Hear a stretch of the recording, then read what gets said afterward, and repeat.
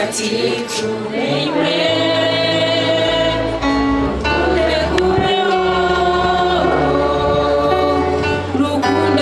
Yesu rukundo rukunde gumeo. Solidarity, solidarity.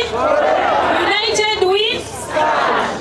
Divided we do what nurses and midwives. If you have a family and it is divided, have not to our umbrella body. They are reminding me that also Honorable Yakatonda Abdulu, who has been with us. By the way, that recruitment that you hear, that numbers have increased from 250 to 20,000 today, who are members of Uganda Nurses and Midwives Union. And also have book members. Many of them, they are in the union only that they fear checking off. They want to deal that around. They are free riders, but we are trying to talk to you that Uganda Nurses and Midwives Union, the pocket that you have, the money that you get today, I understand some of us, men are admiring us and they really want to marry us better than how they used to do. It's because of that money that Uganda Nurses and Midwives fought for. The divorces have reduced because of that money. So, and because of the rate. So members, let us recognize Honorable Abdul for giving us that van. He gave us a pickup and we have been recruiting the nurses, reaching everywhere outside there to make sure that you are in the union. I will conclude by telling you that we have a program. Oh, there is not, I mentioned already, only that I didn't hand over. There is a list, the workers MPs who are here to continue supporting us. Honorable Margaret Rashija, Honorable Abdulu, please, we need promotions. These nurses you see, they have degrees that I have told you, but we are giving the degrees when we are being paid the certificate money. And that money, let me tell you, the local government leaders who are here, there is another trick, Brother Tedeo. I know you can reach the President of Uganda. The local government has continued recruiting only enrolled nurses, certificate nurses, leaving other cadres. And those ones are around 75%. You can imagine Uganda being cared for certificate nurses when they are degree nurses and masters. So we need them, we need these other nurses who have studied up to the degree, up to PhD, to be given jobs. The other thing is our scholarships. The President of Uganda gave us scholarships. I think Judith is one of the people who benefited to do her degree on that scholarship. But others have been at school and the fees has not been paid. And that is the next demonstration. If the fees is not paid, leave alone the intern issue, we are going to demonstrate for these ones who went to school and left the patient suffering. They went on the scholarship of State House and the money has not been paid to the institutions where they studied. I know President was very clear. He gave us the scholarships. There are 18 scholarships which are supposed to be distributed in this country according to regions per year. But you can imagine the government of Uganda has failed to give us, to pay fees for those nurses. If I can call some of them, they are here and they are hearing. So members, as President is trying to support the nurses and midwives of Uganda, let us also in our offices respect the promises of the President. Presidential pledges should be respected because they make these nurses not to understand the country. The nurses are very patriotic, by the way. And they are requesting to go to Chankwanzi. Some of them have been requesting that they would like to go to Chankwanzi to meet the President and they would like him to be the one to teach them himself. So that they tell him about those scholarships. They want the scholarships to be increased.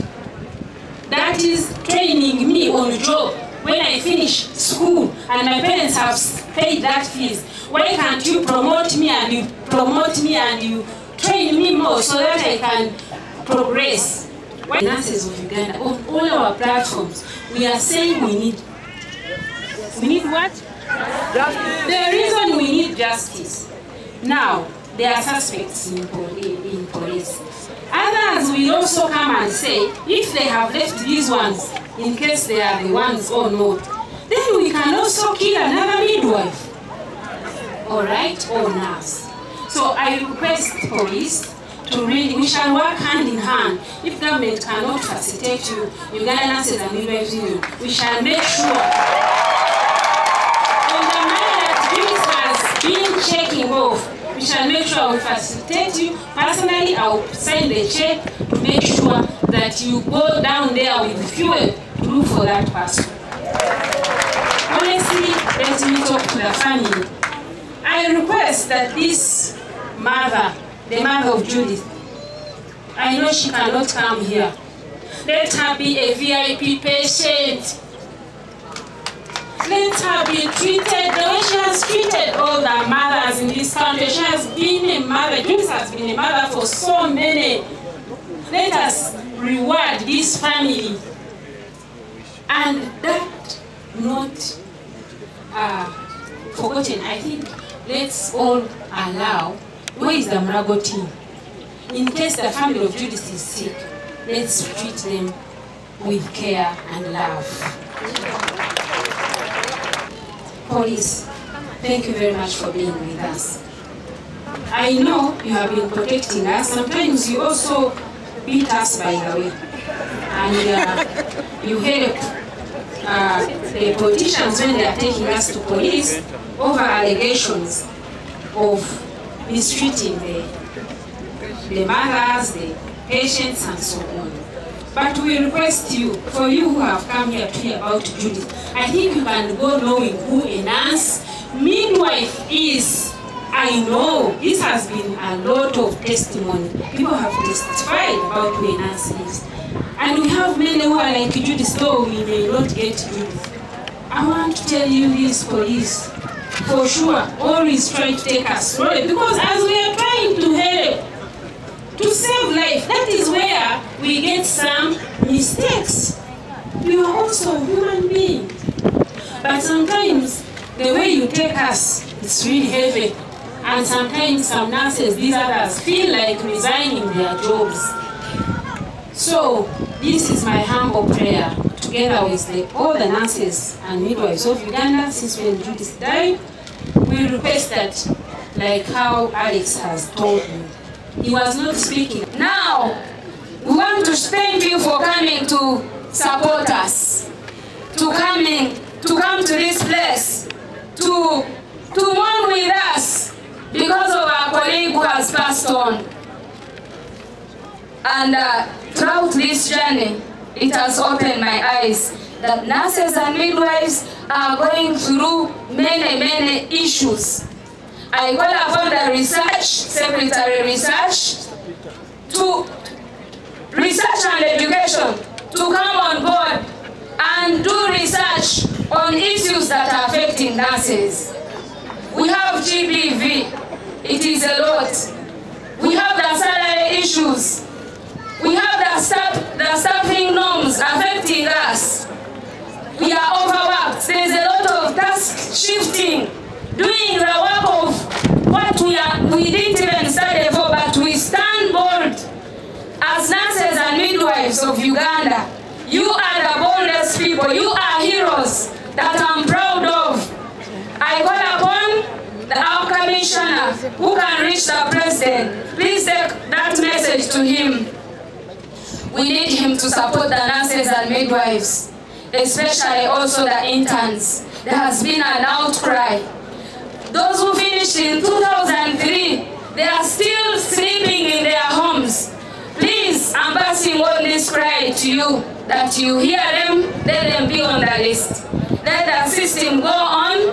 Let also the priority not be only doctors, but nurses. You find the ratio for the doctors is overwhelming. And you find that like 1/10 of the nurses are the ones going for interns. internship. So I call upon the support from the government. Please, may you stand with us. Thank in a special way my colleagues, the VPs, Vice Presidents from East, Karamoja, Busoga. I want to appreciate you so much, and this has given me a date that whenever things are happening in your regions, I have to move. A word from the President. He's online and watching everything step by step. He's representing us for Hexagon, and a word from him. He has promised that he's going, together with the GS, to make sure that they support the justice of the case of the late Judith.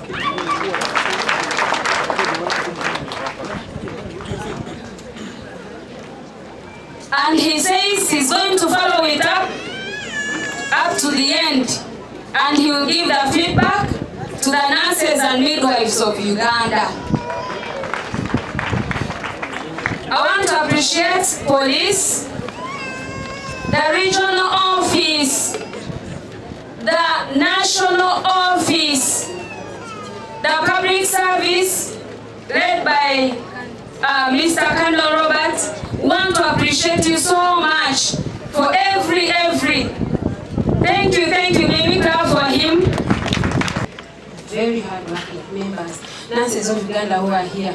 I usually talk about myself as a hardworking Chiga woman, but this woman has been very hardworking. You have heard how she started as a certificate nurse, diploma nurse, degree nurse.